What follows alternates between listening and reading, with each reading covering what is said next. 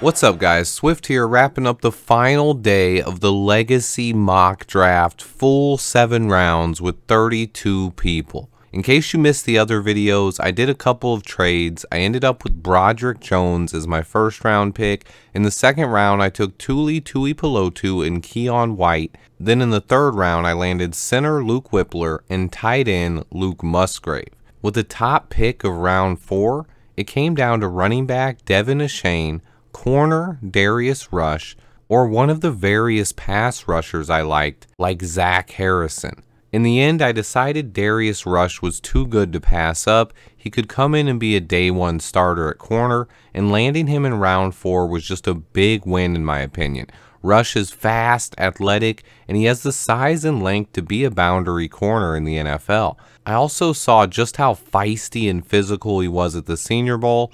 A lot of corners had already went off the board, so I was really happy to get Darius Rush where I did, and then I hoped that an edge rusher fell to the end of the round for me. The edges I was eyeing the most got picked. Tennessee's Byron Young, Ohio State's Zach Harrison, Carl Brooks, and Isaiah McGuire all went before my next pick. It came down to my top 3 edges left on the board. I was leaning towards Louisville's Yaya Diaby, but I was also considering Michigan's Mike Morris and Clemson's KJ Henry. Mike Morris has grown on me a lot, and while I was leaning towards Diaby, Morris stood out when I was watching tape on Mazi Smith, and he's a guy I really like. He also has better size to hold up against the run, and I thought he would pair well with Dominique Robinson. So I ended up going with Mike Morris, and then with my first pick of the 5th round, I felt like I had an even harder decision. Most of my needs had been met, and there were still quite a few players on the board that fit best player available. Ivan Pace, the linebacker from Cincinnati, Tank Bigsby, running back from Auburn, wide receiver Michael Wilson from Stanford, or I could even still get an edge like KJ Henry or Yaya Diaby. Even big D tackle Byron Young from Alabama was still on the board. I really like that guy. This draft is just so deep. I decided to take the guy that I think could be the best player available. He was awesome at the Senior Bowl and projects as a future starter at free safety, Christopher Smith from Georgia. My reasoning for this pick was that he was just too good to pass up. Also, with the makings of the elite secondary we have, there is one player that's much older than everyone else in our secondary, and that's Eddie Jackson. I think it's possible Elijah Hicks could develop into a future starter, but if Christopher Smith is still there midway through the 5th round, I would have to pull the trigger. I then was hoping that running back Sean Tucker from Syracuse would fall to my next pick. I think he's a perfect complement to Deontay Foreman and Khalil Herbert. However, he and a few others went ahead of a running back that I have ranked much higher. That's Auburn's Tank Bigsby. I landed him late in the 5th round, and he's a guy I love. He's a bell cow style of back who could be a 3-down workhorse in the NFL. Landing him this late was a big steal to me. One thing that's easy to see in this mock, it's something I've believed all along, but it's hard to tell with mock sims sometimes. But this draft is really deep. I've said all along that last year's draft was one of the deepest in NFL history, which is why we were able to land someone like Braxton Jones in the 5th round, but this year's class could be just as deep or even deeper. The talent still on the board late in the 5th round was mind-boggling to me. Still so many guys I like, and not having a 6th rounder suddenly bothered me. I tried to trade down with my last 5th round pick, but nobody was biting. If I could have done anything different in this draft, it would have been asking for a 6th round pick or even 2 earlier in the draft when I moved down. They didn't seem as important then. Having 1 or 2 shots in the 6th round with this much talent left would be awesome. However, at this point in the draft, everyone was trying to trade down, and nobody was really trying to trade up much. So I didn't get any offers worth considering, and with Tank Bigsby still on the board, I had to pull the trigger. And then in the 7th round, I was completely torn again. Still a lot of talent on the board for the 7th round. I was leaning towards Haba Baldonado, the edge rusher from Pitt, but I decided to pull the trigger on upside and go with B.J. Thompson, the edge rusher from Stephen F. Austin. I wanted an edge with freakish bend, and B.J. Thompson just fit that mold perfectly. I also thought long and hard about Virginia receiver Dontavian Wicks. He was too talented to be here this late. I went with Thompson. I used my phone a friend on this one and asked Jordan T. Silvera for his opinion. He also loved Thompson's upside. He's 6'6" with a ton of bend around the edge and burst. He does need to bulk up though. But since it was the 7th round, I chose to go for the upside. And then with my Mr. Irrelevant Junior pick at number 248, Jake Moody was already gone. I landed Virginia receiver Dontavian Wicks. This capped off an awesome draft for me and a fun draft weekend, but it did not end the festivities, as next up I had to gather my list for undrafted free agents. I put together a list of over 50 guys that didn't get drafted that I still liked enough to at least take a shot on. It's kind of crazy to me that there was this much talent still left. Even last year, there wasn't that many guys left after the draft. For my number 1 target in UDFA, I was able to land Washington's offensive lineman, Jackson Kirkland. He's 6'7", 320-pounder who started at left tackle as a junior and senior and gave up 0 sacks. He moves inside to guard this year for his 5th season, and he gave up 3 sacks. I think he's a perfect player to bring into this offensive line room as an undrafted free agent. He was the top guy I brought in, but it did not stop there. There was so much talent still left. I had to choose wisely between offensive lineman targets like Dalton Wagner, Jake Witt, Earl Bostic, Luke Haggard, and TJ Bass, and then defensive line talent like Tyler Lacey, Lonnie Phelps, Brenton Cox Jr., O'Shawn Mathis, DJ Johnson, Robert Bill Jr., DJ Dell, and Teron Vincent. There were 3 safeties I really liked that went undrafted too. Trey Dean from Florida, Chamari Connor, and Kavion Merriweather.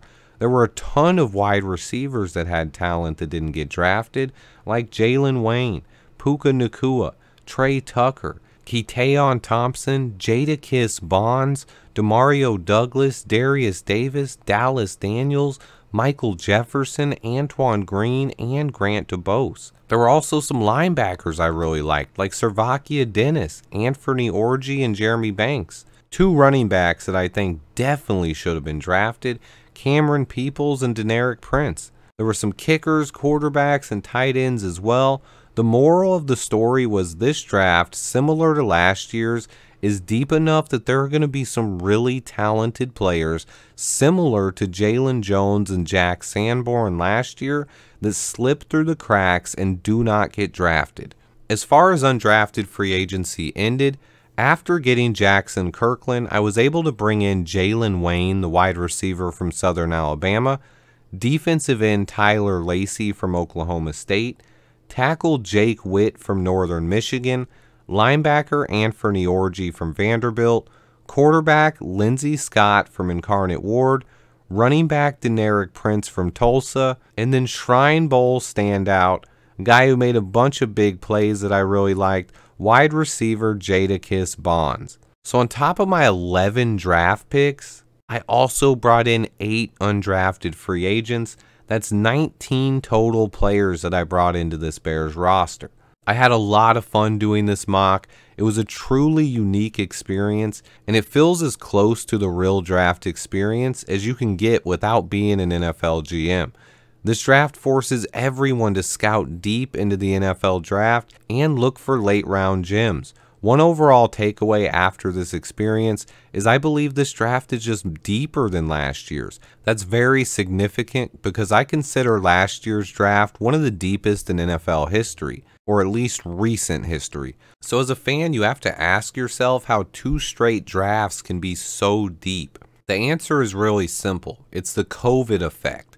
The one good thing that came from the 2020 COVID pandemic was the extra years of development and college eligibility it gave out, and how it's allowed so many players to develop in college and really stacked up these last 2 years of draft classes.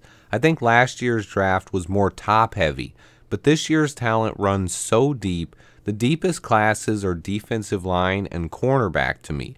In this mock draft, I made major investment into the trenches. I drafted 2 offensive linemen and 4 defensive linemen. And then on top of that, I signed 2 offensive linemen as undrafted free agents and another defensive end. That's 9 total rookies in the trenches. Broderick Jones would be my right tackle.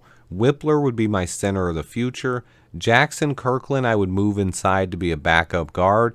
And Jake Witt would be a developmental tackle prospect. I added some weapons on offense too. Tight end Luke Musgrave, running backs Tank Bigsby, and Deneric Prince. That would really make that running back room crowded. And then I brought in 3 wide receivers as well. Dontavian Wicks, Jalen Wayne, and Jadakiss Bonds. That's a lot of help that would be coming to this offense. And yet I didn't forget about the defense either. I brought in 5 guys to rebuild that defensive line, but also brought in a young corner and safety to make sure the secondary continues trending towards elite status.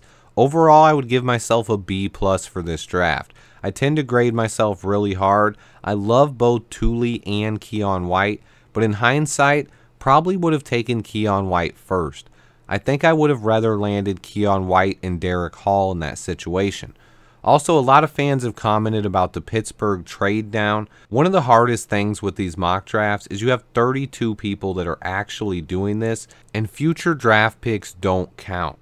So we just avoid trading future picks because the drafts get reset every year to match real life picks to make it more realistic. So in a situation with that Pittsburgh trade down, I would have received another pick from Pittsburgh, but since it doesn't count, we just decided to wipe it off. Moving on, the Luke Musgrave pick was possibly my favorite in the draft. I don't think we needed to draft a tight end, but it was one of those picks where the value was just too good for me to pass up. Same thing with Christopher Smith in round 5. Safety isn't a huge need, but bringing in someone who could take over for Eddie Jackson in a year or two could be really smart. I know a lot of you guys don't like mock drafts, but if you're still here at this point in the video, you're probably not one of those people. This is not a mock done from a simulated computer program. Every single pick was made by one of 32 die-hard fans of their teams. This mock experience was really fun for me, and I wanted to share it with you guys, but I'm not going to be doing a bunch of mocks the rest of this month. After my TJ Edwards video, I also took a day off from really working. I've watched so much tape I needed a break before I dig deep into more tape on these NFL draft prospects. I have a ton more videos coming. Please hit that like button for me, guys. Stay tuned. Turn those notifications on. I have a ton of actual scouting reports and draft positional ranking videos on the way. Until next time, bear down.